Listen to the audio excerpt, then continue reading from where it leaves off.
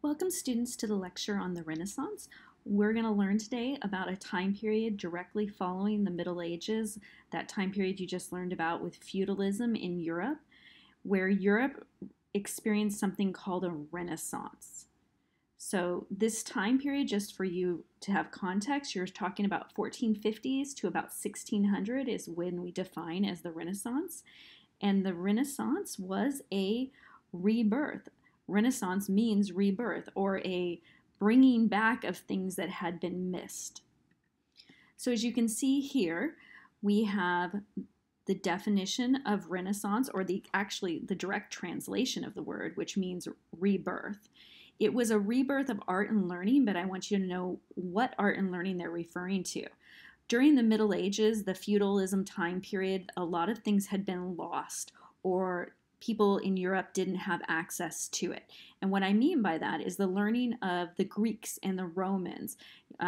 We learned about this with the ancient civilizations and how they knew about irrigation, and they knew about agricultural and building techniques that during the Middle Ages they had lost. In fact, the chemical way of making cement was something that the ancient Europeans knew, so the Romans knew it, but during the Middle Ages they had lost the formula. So a rebirth or a renaissance is a bringing back and a finding of these things, where you had people that actually were interested in this time period prior to the Middle Ages, and they went and they actually tried to find some of the information that had been lost. And if that meant traveling, they would travel to find these things. A lot of the stuff had been held on to by like the Ottoman Empire because they really valued those things. And you're going to see a rebirth of these items. It's going to begin in northern Italy, and a lot of people think that it began there because of the economic strength and the trade network around Italy that allowed for information to come in and out that hadn't previously been there. So when we talk about how the Renaissance or rebirth was able to occur, a lot of people point to the economic changes that had happened in the 1400s. First of all, you have the plague that was referenced in a previous lecture, which had caused a lot of damage to the Europeans, and so a lot of people had died, but the ones that remained actually had a better economic opportunity because they had fewer people to compete with. And as a result, there actually was more wealth that was coming into Europe. At the same time that this is happening, you're going to see the Europeans go out and conquer places in the New World like North and South America, and that money that comes from there is going to come back to Europe, and then the Europeans, as they get more wealthy, are going to start to demand to buy more exotic products. And a lot of that requires them to go over to the Middle East.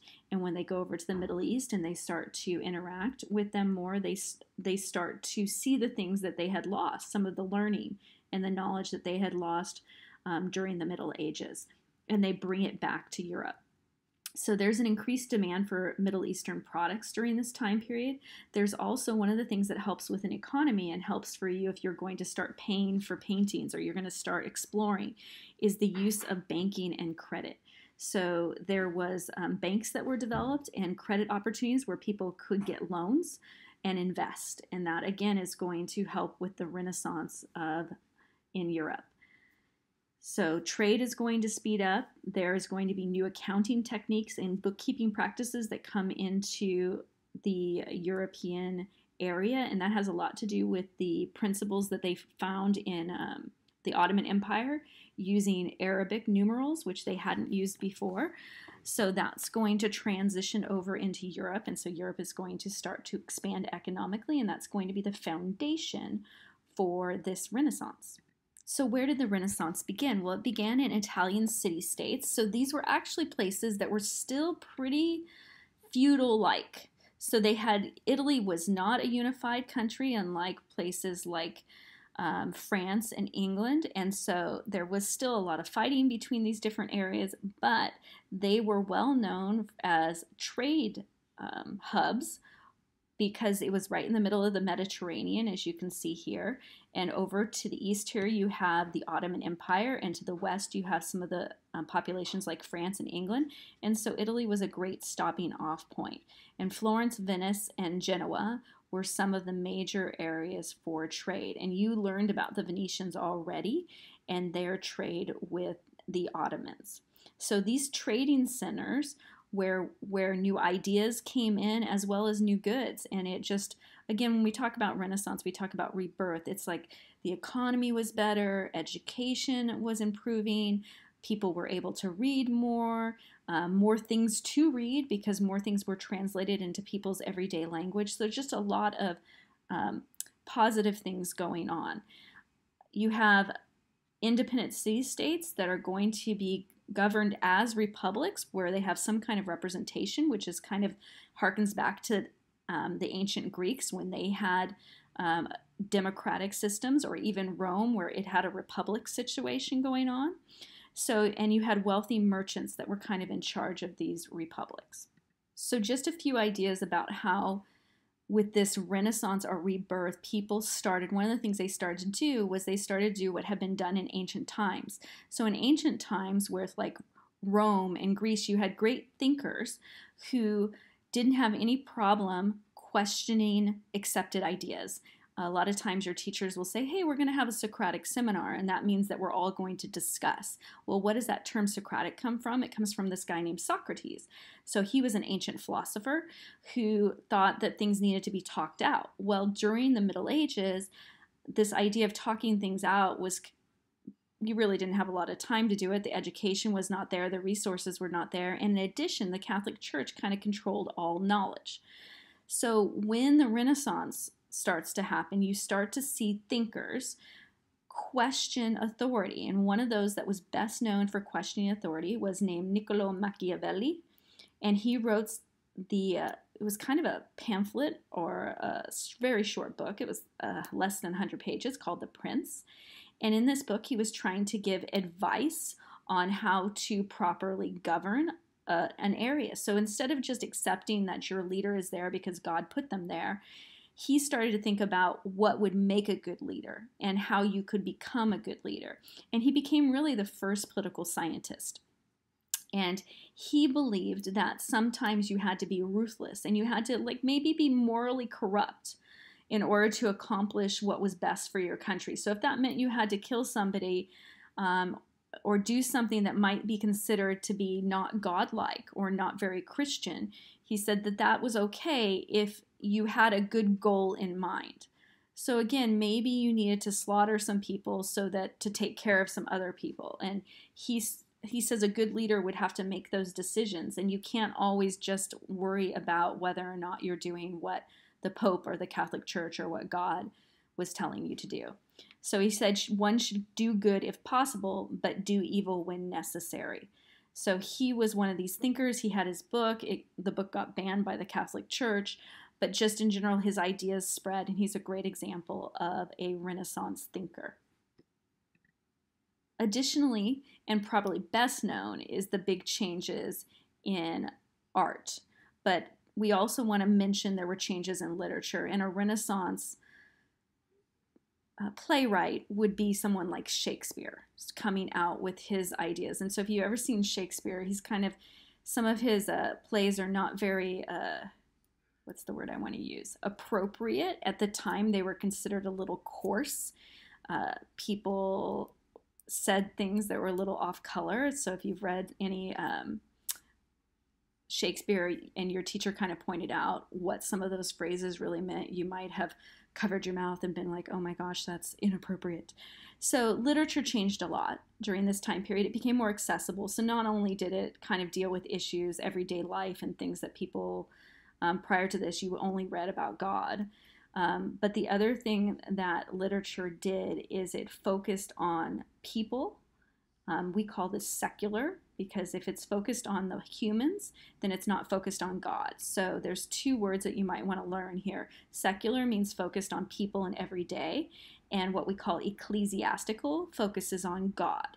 So art and literature became more secular. It doesn't mean it didn't have religion. It just meant that the focus oftentimes, even in the religious paintings, was what people were doing. So it says here, medieval art and literature had focused on the church and salvation, but Renaissance art is going to focus on individuals, worldly matters, along with Christianity. So again, even the Christian paintings were meant to show us a little bit more about humans and themselves and less a focus on just the story of Christ. So you're going to see that kind of change. And again, you're going to see a little bit of people moving away from religion.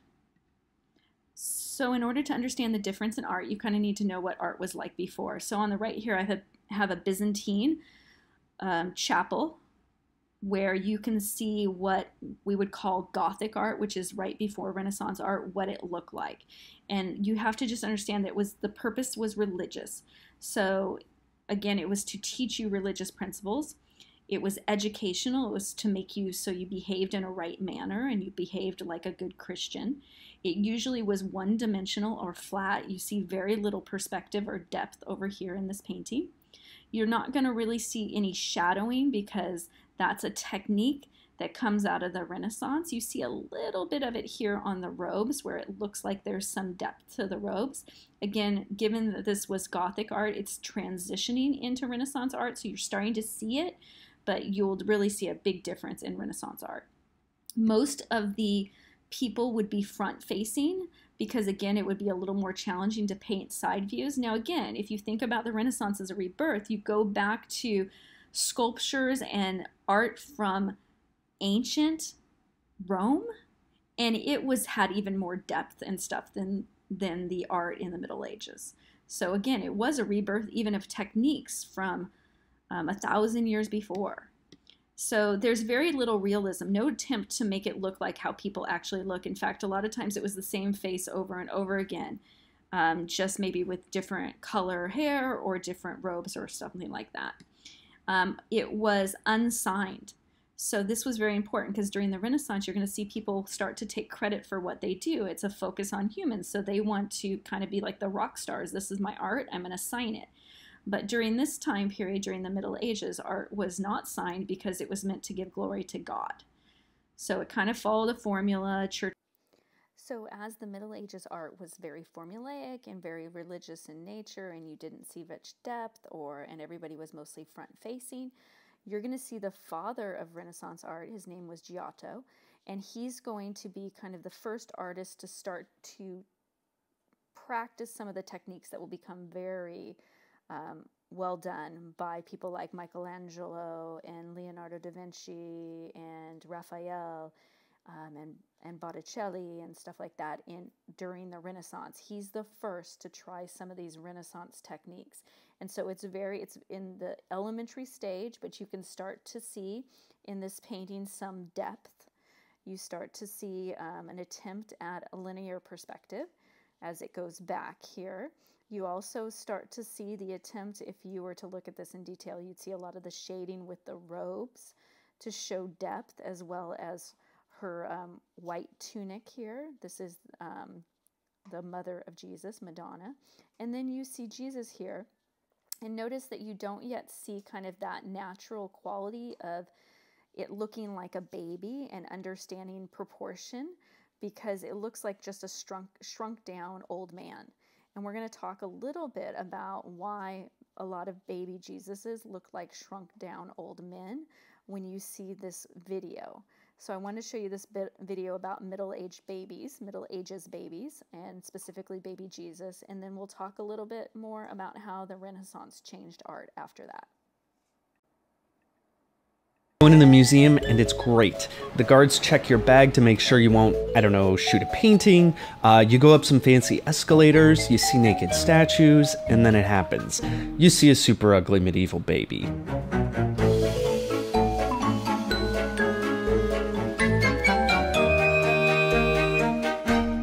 Why do medieval babies look like ugly middle-aged men? I mean, this baby looks like he wants to tell you that a boat is just a money pit. It might seem like medieval artists were just bad at drawing, but it turns out that babies in medieval art are actually ugly for a reason. While there were breakthroughs in anatomy and perspective that happened later in the Renaissance, ugly medieval babies were an intentional choice before that time. If somebody told you to paint like Pablo Picasso and you gave them Norman Rockwell, you'd have screwed up. And it was the same way for medieval artists working in churches in Italy. It's because most of these babies were depictions of Jesus and Mary. They were influenced by the idea of the homunculus, which is Latin for little man. These babies looked like Benjamin Button because philosophers believed Jesus was born perfectly formed and unchanged. The adult Jesus was represented in the baby Jesus, until the Renaissance, when everything changed. Generally, we think of the Middle Ages as lasting from around the 5th to the 15th century, and it kind of overlapped the beginning of the Renaissance in the 14th century. Renaissance probably began in Florence, Italy, but it's important to note that it unfolded over centuries and countries in a time when everything moved slowly, so it wasn't instant beautiful babies everywhere. Still, the change in style did happen, and it happened for a couple of reasons. Suddenly, places like Florence were getting richer, and churches weren't the only places that could afford paintings. People could get their own babies painted, and they wanted them to look like cute, chubby babies, not homunculi. And because the Renaissance was all about classics, they looked at Greek and Roman art, which was all about idealized forms that ditched the medieval abstraction for beauty and... Okay, who put that ugly baby there?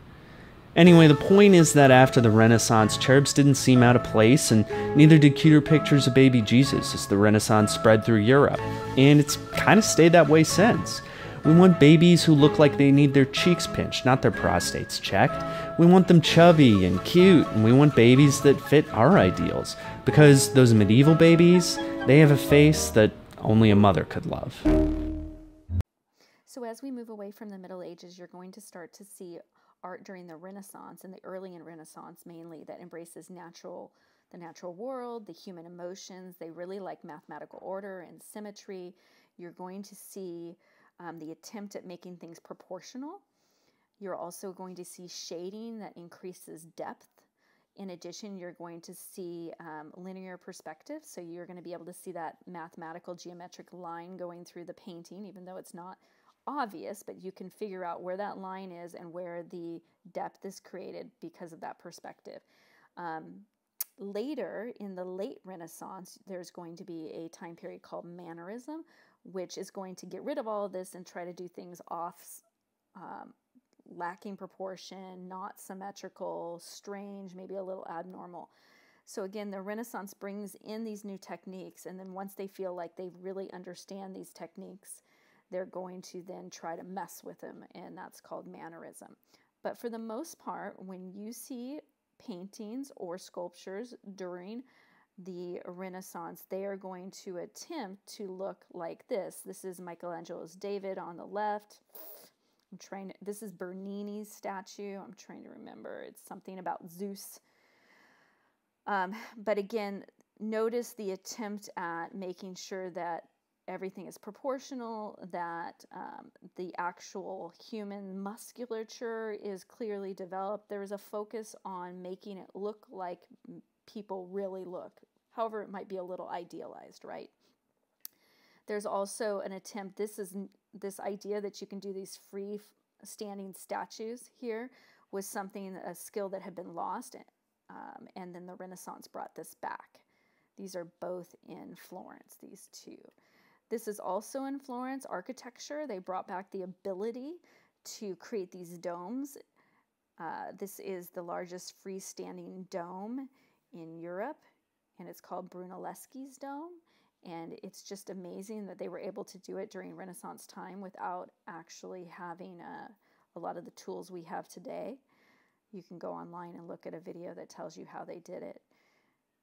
And then you have, again, some of the artwork. These are baptistry doors. These are doors that you would go in to get baptized. They actually had something called a baptistry during this time period because you couldn't go into the church, the actual cathedral, until you were baptized. So it was a separate building to be baptized. And what's important about this is they had a competition, very Renaissance-like. They had a competition to see who could create the best doors for the baptistry. And then the person who won got to do it, and his name was Ghiberti. And he actually put his, you know how I told you in the Middle Ages they didn't even sign their artwork? He put his face, he like selfie bombed this thing. He put his face on the doorknobs.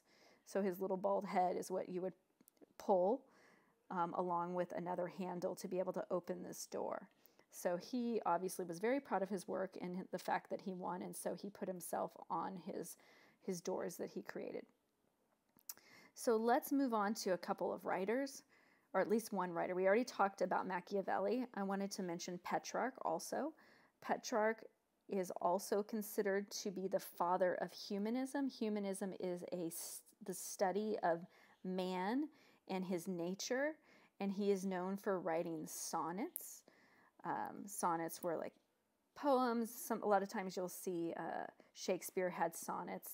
I remember I had to memorize a sonnet when I was in high school. Honestly, I don't remember it anymore. But it was just a way to focus on man and man's emotions and man's nature. So Petrarch was considered the father of humanism. To just go into a little bit of humanism, which is a big idea in the Renaissance, humanism celebrated the individual. It was the result of the study of Greek and Roman literature and culture. And a lot of times people who called themselves humanists were patrons, supported by patrons who were very wealthy. So, for instance, Da Vinci, a lot of his work was paid for by this guy named Medici, who was a wealthy ruler in Florence. You also had Michelangelo, who was supported by the same Medici.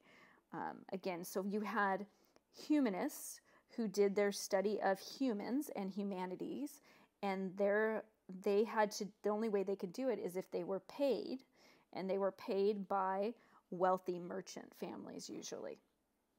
So that's humanism.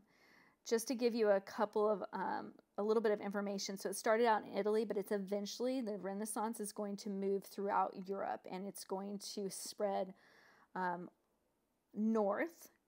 And as it spreads north, the Renaissance will adapt and change to the different cultural values of the area. And the general statement that you can make is the Northern Renaissance was more religious. It had less focus on like Greek and Roman mythology, and that makes sense because it's farther away from Greece and Rome. So they put more of the things that were important to them into the Renaissance ideals. The Northern Renaissance, some of the well-known people in it were writers, and one of them was Erasmus, and he started to criticize the Catholic Church. So again, the church was really important to them, but again, a Renaissance person would start to think about what had been in the past, think about history, think about what's best, and actually use their minds to make changes. So some of the things that they're going to do are going to help to start the Protestant Reformation, which is where the Catholic Church splits as a result of some protests. That's where you get the term Protestant. And then another Northern writer that was really important his name was Sir Thomas More, and he wrote this book called Utopia, where he talked about, again, a perfect society. But he was a religious person. So whereas Machiavelli wrote about how you could have a good government and sometimes you have to do bad things, Sir Thomas More talked about a good leader was a very ethical and religious leader who followed Christian doctrine. So he had a different belief. He actually is from England. He lived in England.